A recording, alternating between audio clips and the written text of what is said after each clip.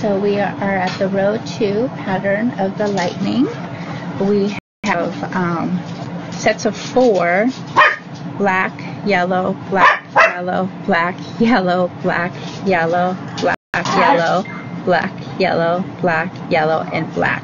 Sorry about the puppies in the background. They're getting all riled up. One way I like to look at this is 1, 2, 3, 4, 5, 6, 7, 8. 8 bars of black over 4. And then I look at the pattern and I'll go for the next round towards the end.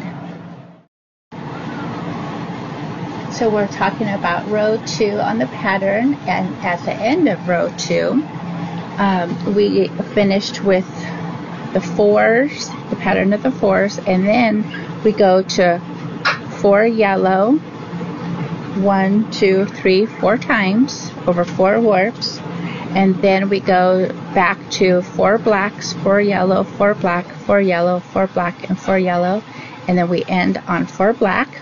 And I like to give it a little tug because it's really easy to get those bunched up. You could always make sure that they're laying nice and flat.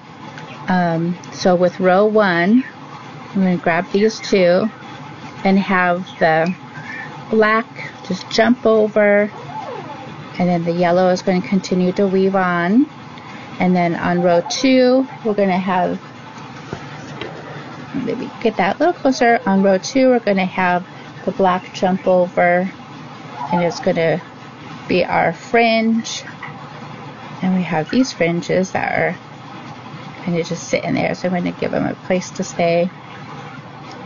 And then the way we can make sure that this is following the pattern and the give, and just hold it straight like that, and then we continue weaving just like we did with the lattice pattern. So I'll continue weaving this, do the fringe, and then do the fringe here, and we'll talk about row 3 and 4.